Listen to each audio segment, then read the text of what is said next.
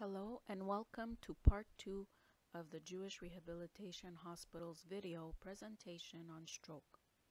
This part covers topics on how to prevent a stroke or another stroke. We will discuss in detail the risk factors for stroke and what you can do to modify them. The risk factors for stroke fall into two categories: those that you can change, but there are some factors that you can't change, and those are your age. 2/3 of stroke happen over the age of 65 years old. So the older you are, that increases your risk for stroke. Males are more at risk than females because females have a hormone that provides them some sort of protection against stroke. African, South Asian, or Aboriginal people are more at risk for strokes than the other races due to their cultural dietary habits. If you have a family history of stroke, if your parent, grandparent, brother, or sister had a stroke, this puts you more at risk, especially if the stroke happened before the age of 65 years old. If you've already had a stroke, this increases your chance of another stroke within the next 5 years by 33%.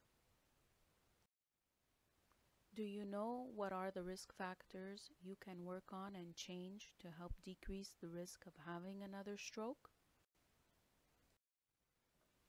Here are the risk factors you can do something about and change depending on which ones pertain to you: high blood pressure, excess weight, diabetes, smoking, heart disease,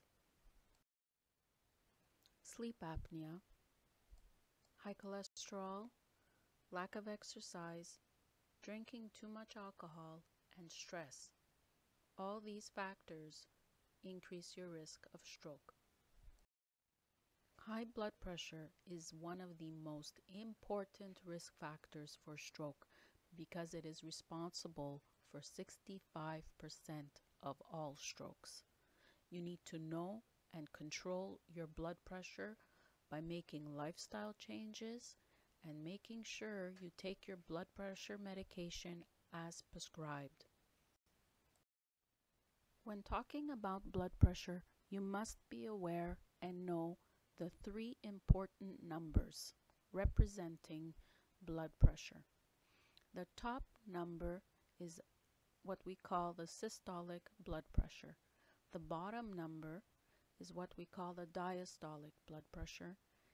And the third number represents your pulse, the number of heartbeats per minute. When your heart beats, it squeezes and pushes blood through your arteries so it can supply the rest of your body. This force creates pressure on those vessels, and that's what your systolic blood pressure is. The diastolic, the bottom number, is the pressure in the arteries when the heart is at rest between the heartbeats.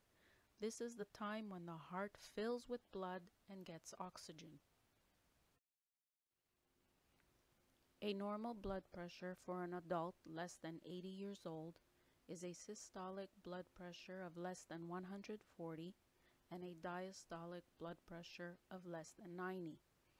For an adult who is over 80 years old, a systolic blood pressure of less than 150 is acceptable. But if you have diabetes, no matter what your age is, you should maintain a blood pressure of less than 130 over 80. This slide gives you examples of different blood pressures and which are within the normal ranges and which are too high. When taking your blood pressure, it is important to do so the right way. Don't talk while your blood pressure is being taken.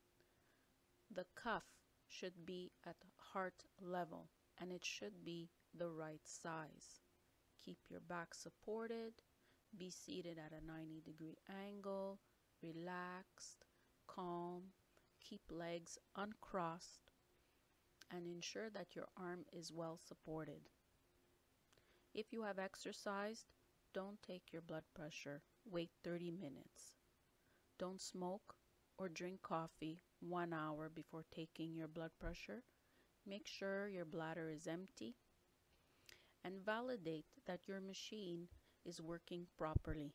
If you have doubts about the validity of your machine, visit www.hypertension.ca and they will give you suggestions on how to test your machine, or you can visit your local pharmacist. Here are some examples of how not to take your blood pressure. In the first picture to the left, you'll see that the blood pressure is being taken, but the arm is unsupported. The man on the chair, he has his legs crossed. The woman in the doctor's office, that blood pressure is being taken while the nurse or doctor is holding the arm and it's not well supported. In the picture on the far right bottom, this is the right way. Next, we'll be looking at how to manage blood pressure through food. Most of us know that we need to limit the amount of salt intake and foods that are high in sodium. But what is also important to do is increase the intake of high potassium foods. Let's look at foods high in sodium. The following list of foods should be avoided or at least limited. For example, canned products. Some examples of canned products include canned vegetables, canned legumes, canned soups. Another food high in sodium are cold cuts, as well as cheese. Many people enjoy eating cheese. However, if you are one to eat cheese every day, it is important to cut back by half, therefore no more than 3 times a week. Likewise, if you eat cheese 4 times a week, cut back always by half the amount, therefore no more than twice a week. A fourth group of food that needs to be limited or avoided are processed foods. For example, boxed pizza is a type of processed food. Processed food are foods that are ready to eat, ready to serve, placed in the microwave or in the oven, and it's ready in several minutes.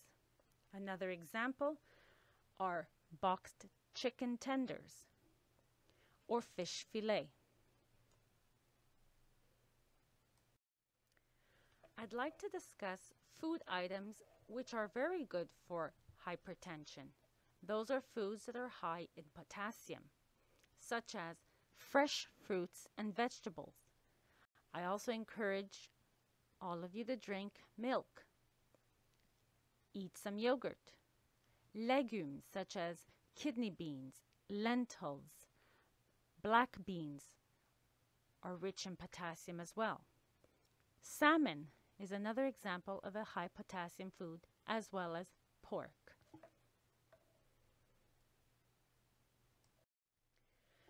Another way to lower salt intake is to reduce the amount of added salt in your cooking by half. If your recipe calls for 1 teaspoon of salt, I encourage you to use only half a teaspoon of salt. Also, it is important to avoid the salt shaker at the table. 1 teaspoon of salt is equal to 2,300 milligrams of sodium. The maximum amount of sodium that we should be consuming is no more than 2,000 milligrams per day. Instead of using salt, try using other type of herbs and spices.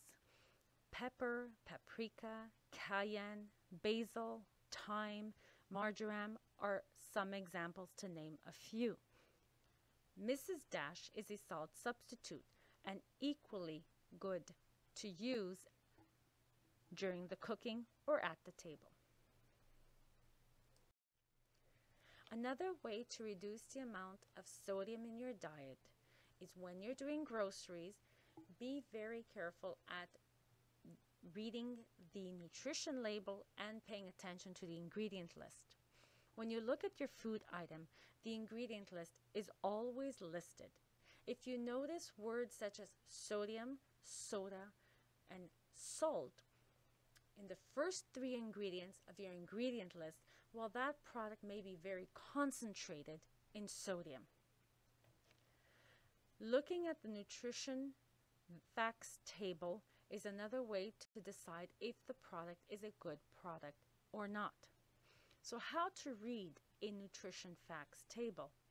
Here we have an example whereby half a cup of our product, if we scroll down and look for the word sodium, has 250 milligrams of sodium.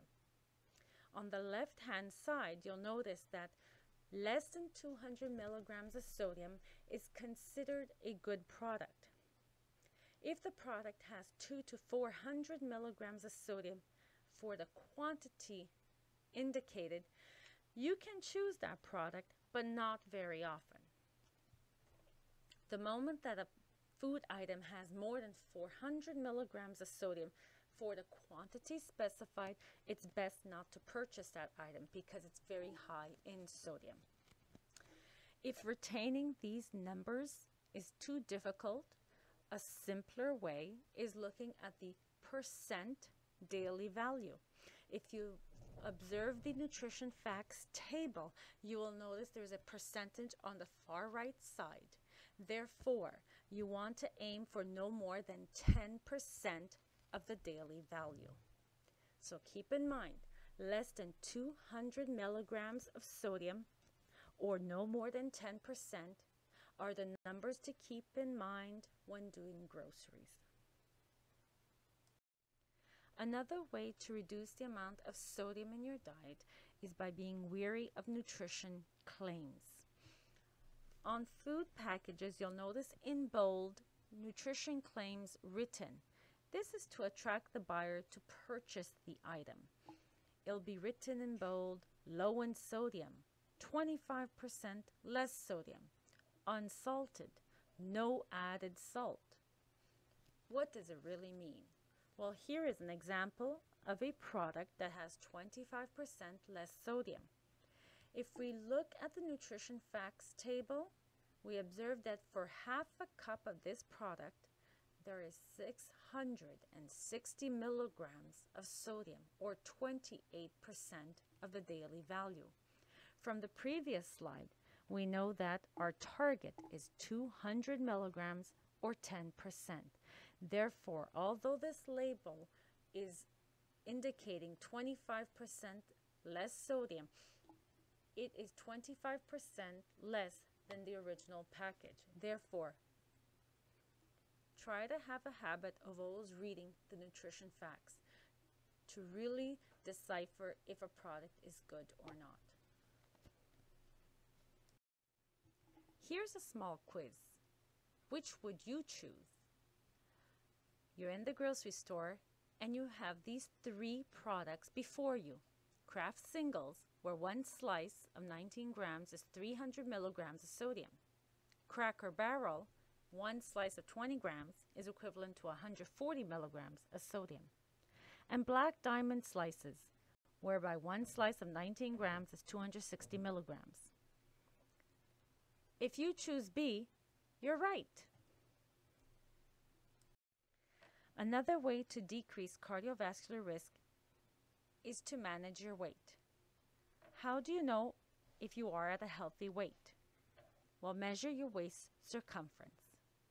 Separate your feet shoulder width apart. Take a measuring tape and measure around your waist at the level of your belly button. You want to target no more than 32 inches for women and no more than 38 inches for men.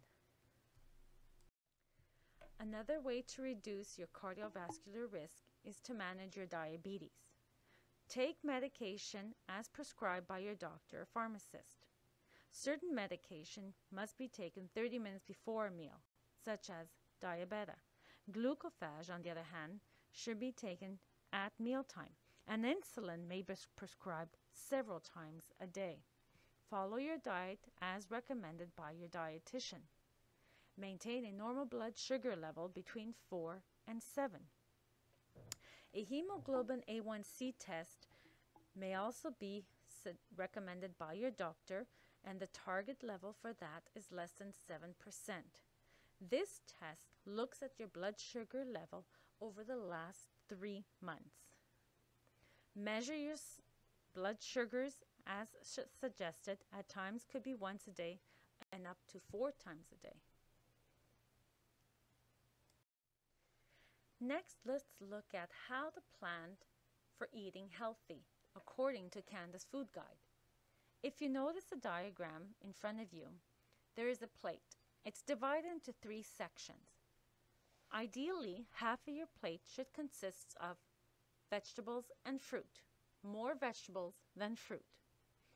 Another quarter of your plate should be protein foods, such as legumes, lean red meat, poultry, tofu, fish, yogurt, or eggs. And the last quarter of your dish should be whole grain foods, such as whole grain bread, brown rice, whole grain pasta. This is what a healthy plate should look like. Next, let's look at some very simple recommendations to help you control your weight and blood sugar levels. It is important to eat 3 meals a day at regular hours. The space in between the meals should not exceed 6 hours. Therefore, if breakfast is at 7:30, your next meal should be no later than 1:30. Include healthy snacks at regular time as well. What is a healthy snack? It is a combination of high fiber foods and protein-rich foods. Eating an apple is very healthy, especially if you keep the skin, you have high fiber choice. But there isn't a protein choice if the apple is your only snack. Eating yogurt is also very healthy and a good choice because it is rich in protein. But a healthy snack is a combination of both nutrients, fiber and protein. So best to take half an apple sliced, keep the skin to get the fiber, and a small container of yogurt to obtain the protein. That is more of a complete snack. Another example of a complete snack could be a slice of whole grain bread to obtain fiber with a thin spread of almond butter or peanut butter to obtain protein. Again, combination of protein and fiber render the snack complete and a healthy snack. Another way to control your weight and blood sugar is to decrease the intake of sweet and fatty foods. If you're thirsty, drink water. It is the #1 beverage of choice. And stay active. Smoking is another risk factor for stroke, and it triples your risk. What happens when you smoke a cigarette?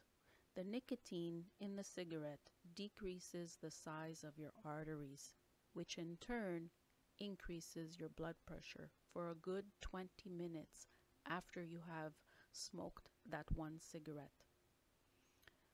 Smoking also increases your chances of atherosclerosis, which is a disease where there is plaque buildup inside your arteries.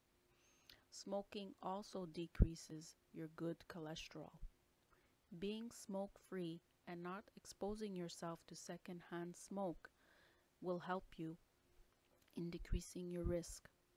Once you have stopped smoking for 5 years, your risk for a stroke are the same as that of a non-smoker.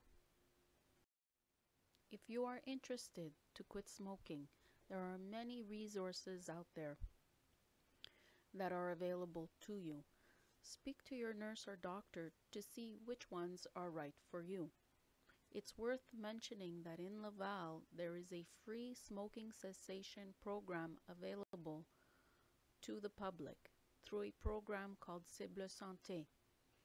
Speak to your nurse, she has the details. Another risk factor for stroke is heart disease. Heart disease is any condition that affects the structure or function of the heart. Most people think of heart disease as one condition, but in fact heart disease is a group of conditions with many different root causes. There are many different types of heart disease.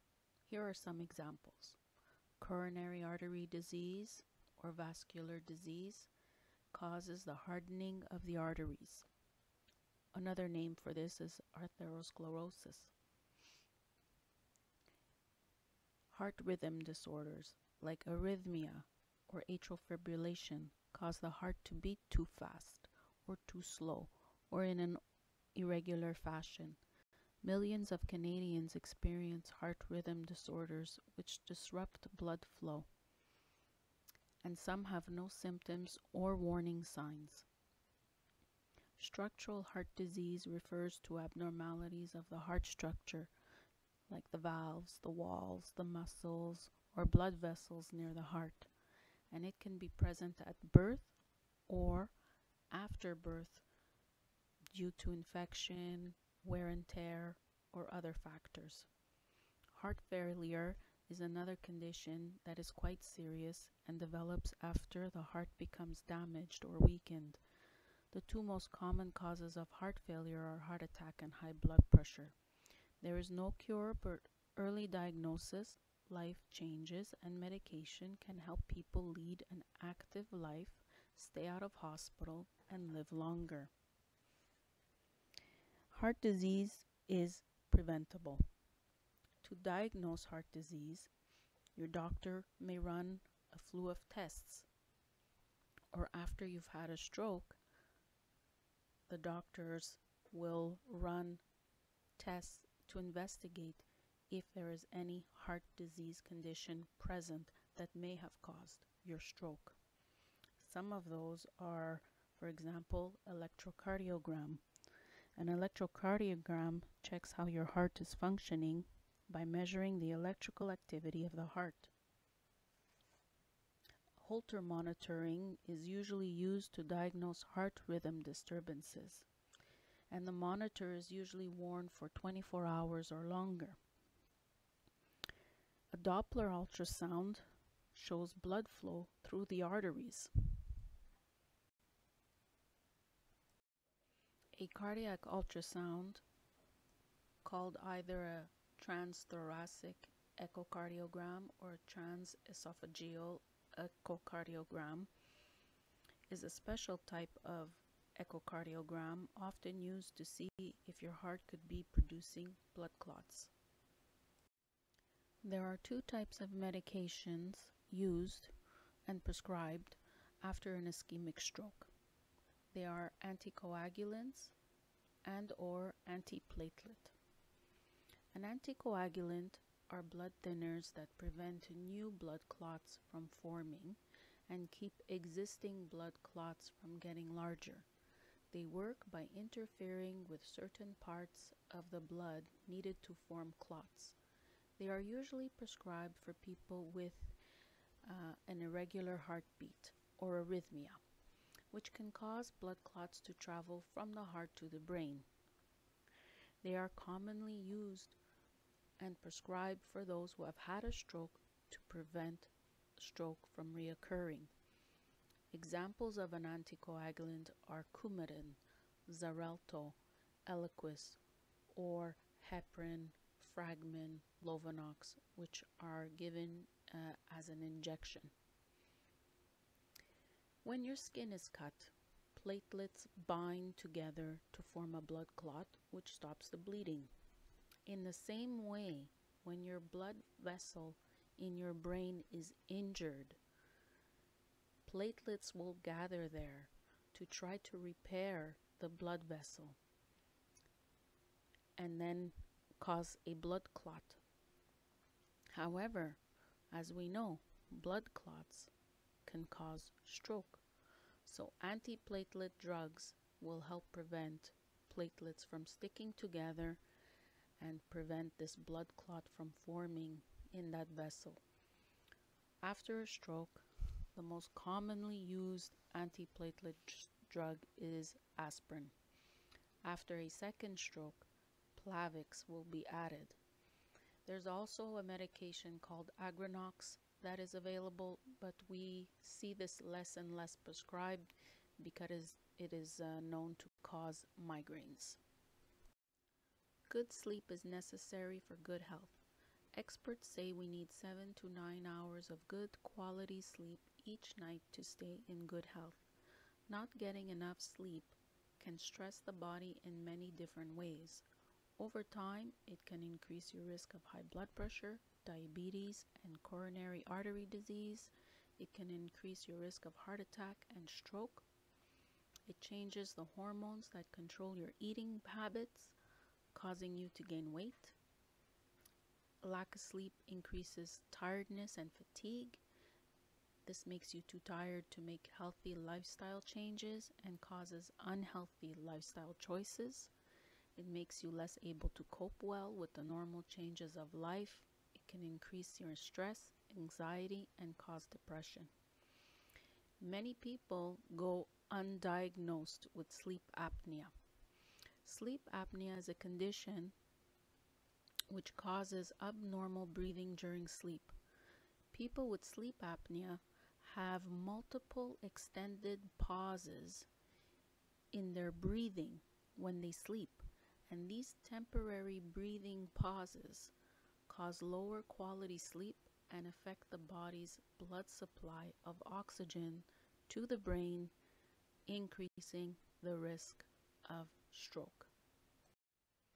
Some of the signs of sleep apnea is snoring, including snoring that is especially loud, and it involves gasping, choking, or snorting that may cause a person to briefly wake up during the night, waking up in a panic or with anxiety, non-restorative sleep, which leads to daytime sleepiness, fatigue, no energy, waking up with a headache, or waking up during the night in a sweat. You are uncharacteristically irritable, moody, or depressed. Another sign is having a wide neck. Diagnosis and treatment of sleep apnea are done in a sleep clinic. High blood cholesterol is one of the major controllable risk factors for stroke. If we look at the picture on the right, the first is a picture of a healthy, normal artery with normal blood flow. The second artery shows the start of yellow plaque formation, and the plaque is made up of fat, cholesterol, calcium, and other substances found in the blood. Over time, the plaque hardens, gets bigger, and narrows your arteries, and this limits the flow of oxygen-rich blood to your organs and other parts of your body. Some people who have atherosclerosis have no signs or symptoms. It can only be diagnosed after a heart attack or stroke. Making some lifestyle changes is a positive way to control your blood cholesterol levels. What you eat has a huge impact on your health. Highly processed foods are a major source of saturated fat and cholesterol and are usually high in calories, salt, and sugar. Saturated fat increases your bad cholesterol levels in your blood. Your doctor will prescribe medications to lower your cholesterol, and these medications do not cure high blood cholesterol or replace a healthy lifestyle. And when taking high cholesterol medication, it is important to avoid grapefruit or grapefruit juice, as it can interfere with the efficacy of the medication. When looking at cholesterol values, what must be considered is the complete lipid profile. This is what a lipid profile looks like. The total cholesterol should be less than 5.2 for normal value. A normal HDL value is more than 1 millimole per liter. but if you're a postmenopausal woman, want to aim for more than 1.3 millimole per liter. The HDL is also known as the good cholesterol. It stands for high density lipoprotein. The LDL cholesterol should be less than 3.4. However, if you are diabetic or suffered an ischemic stroke, you want to target an LDL value less than 2 millimoles per liter. LDL cholesterol is the bad cholesterol. It stands for low density lipoprotein. And triglycerides.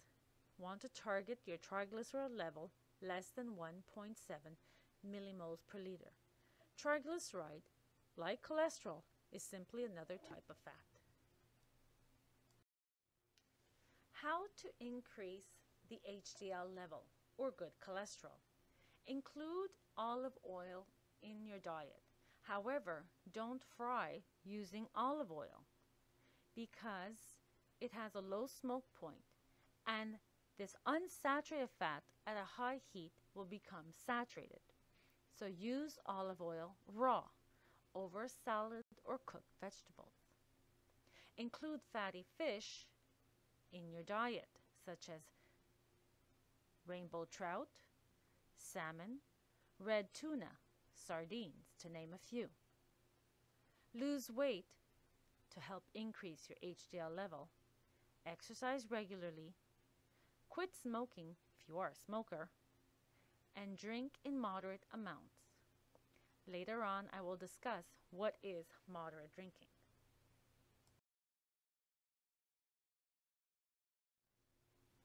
As I mentioned earlier, the LDL cholesterol is the bad cholesterol. So here are a list of foods that will increase your LDL. Red meat. It is encouraged to eat no more than 6 ounces of lean red meat per week. Cakes, pastries, rich desserts also increase the bad cholesterol. Fried foods contain saturated fat, trans fat, which increase the bad cholesterol. Processed foods, including cold cuts, as well as the skin of your poultry. It's okay to eat chicken, just make sure that you remove the skin. And salty snacks, such as chips and buttered popcorn, to name some. On the other hand, here are a list of foods that I do encourage you to eat because they help reduce the LDL, such as fresh fruits and vegetables.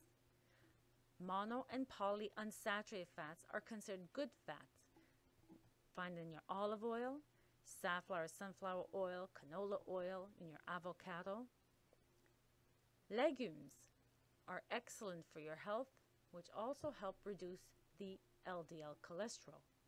Fatty fish, whole grain foods, unsalted nuts and seeds are an excellent snack, and soy protein, such as tofu or soy milk. Here's another quiz.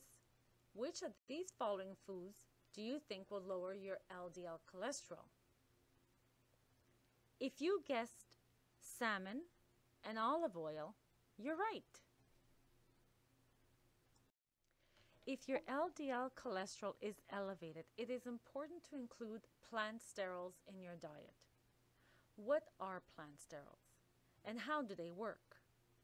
Well, if you look at the image on the left, this is what happens if you don't have plant sterols in your diet. When we eat foods that have fat, particularly saturated trans fat, like chicken wings or saturated fat in our cheese, a large part of the fat will enter into the digestive system and then get absorbed into the bloodstream, therefore increasing the LDL levels. However, when plant sterols are included in your diet, they will bind to the fat or cholesterol, and therefore a larger amount will be eliminated in the digestive tract and less will be absorbed into the bloodstream. We find plant sterols naturally in fruits, vegetables, nuts and seeds, legumes, and vegetable oils.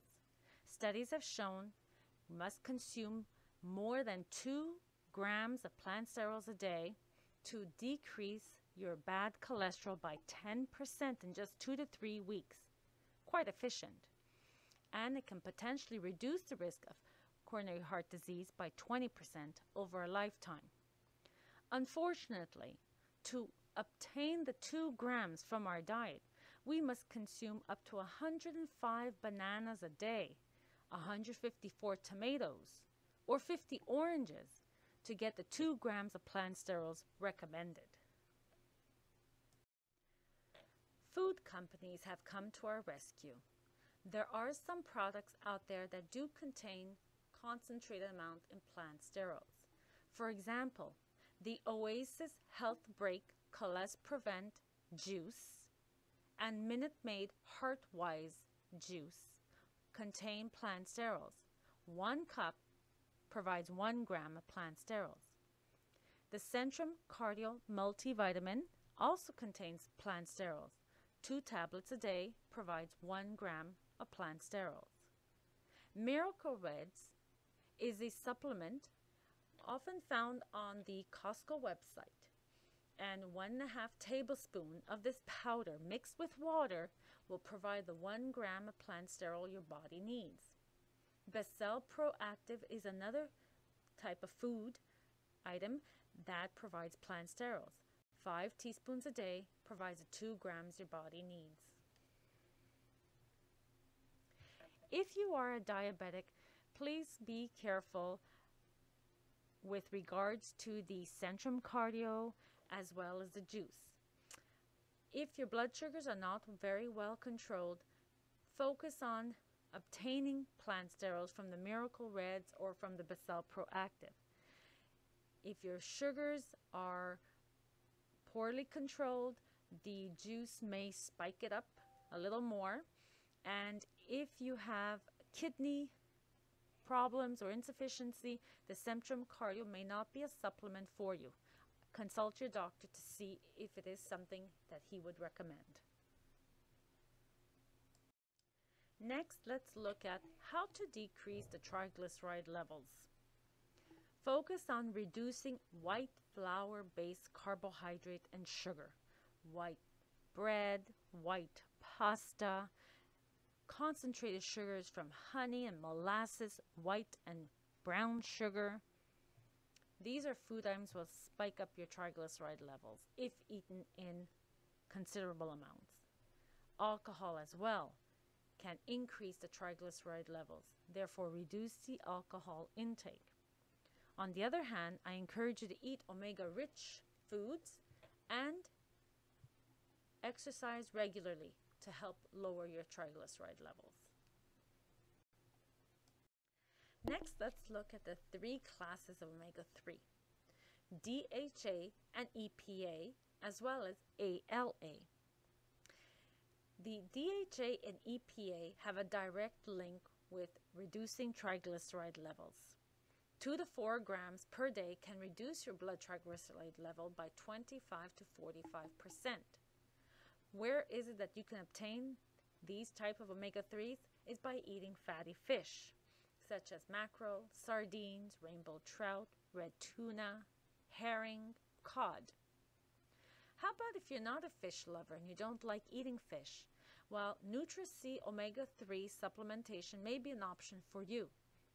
This type of supplement doesn't have a fishy odor nor a fishy taste. However, refer to your doctor if omega-3 supplementation is for you. For those who've had a hemorrhagic stroke, it may not be a good supplement to take. Omega-3 ALA is an essential fat for the body. It is a great nutrient because it's not synthesized by the body.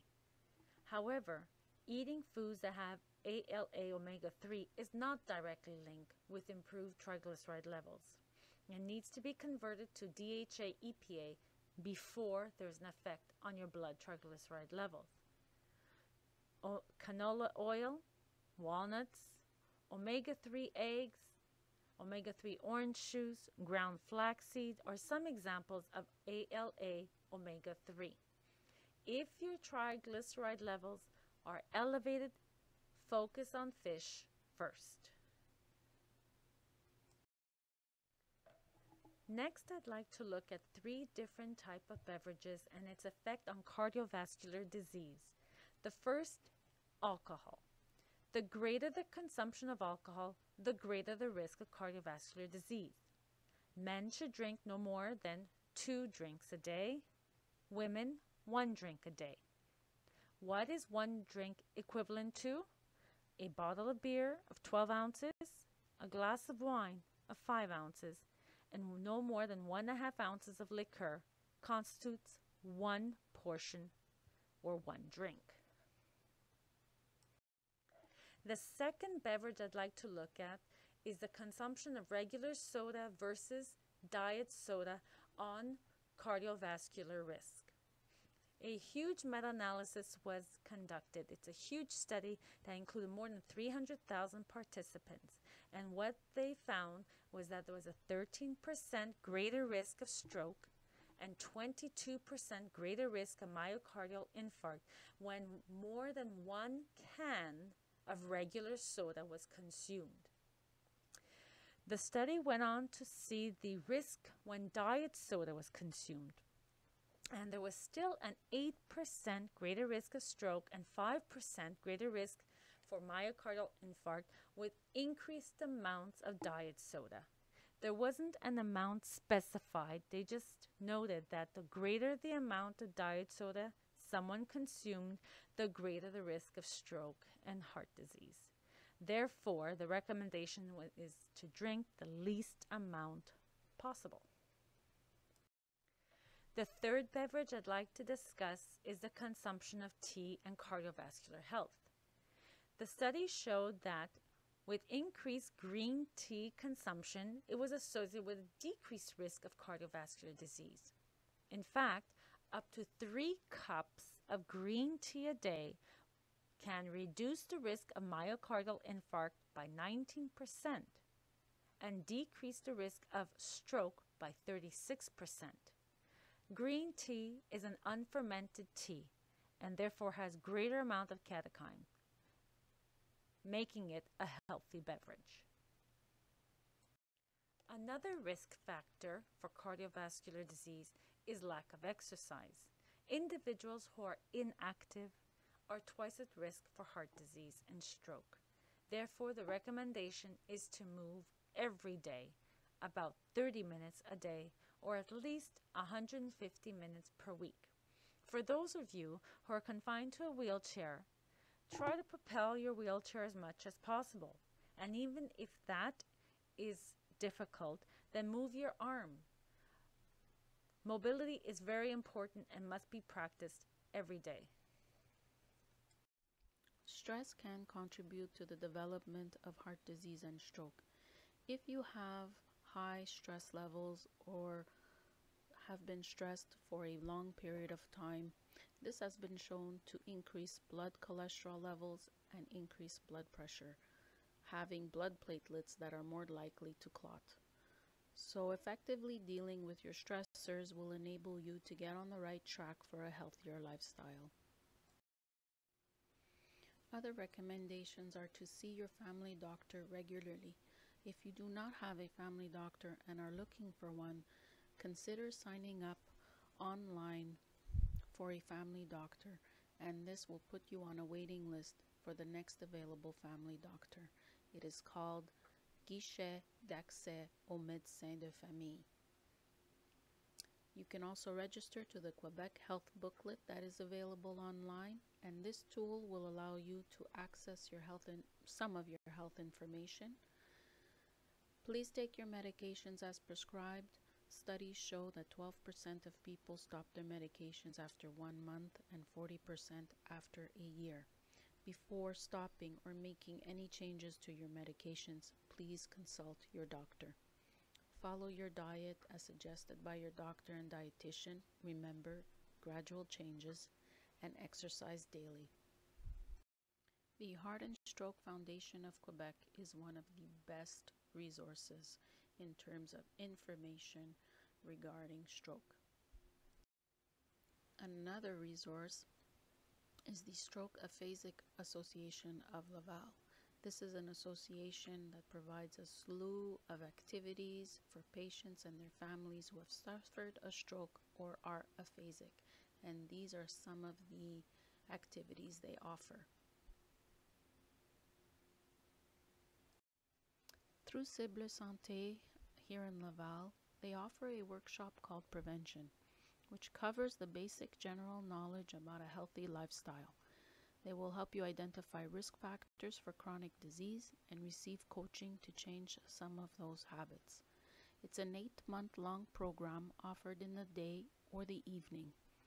The first 3 sessions are group sessions, and they cover topics on nutrition, stress, self-management, smoking, and physical activity. You will then set a goal, one goal for yourself, and the following 5 sessions will be a one-on-one follow-up with either a dietitian, a kinesiologist, a social worker, or a nurse, depending on the goal that you set for yourself. This workshop is offered in French only, but individual sessions are available in English.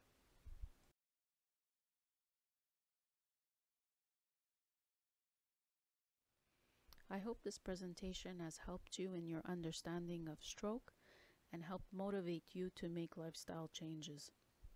If you are in need of any written information or pamphlets from the Heart and Stroke Foundation, refer to your nurse, as there are many resources on the unit available for you.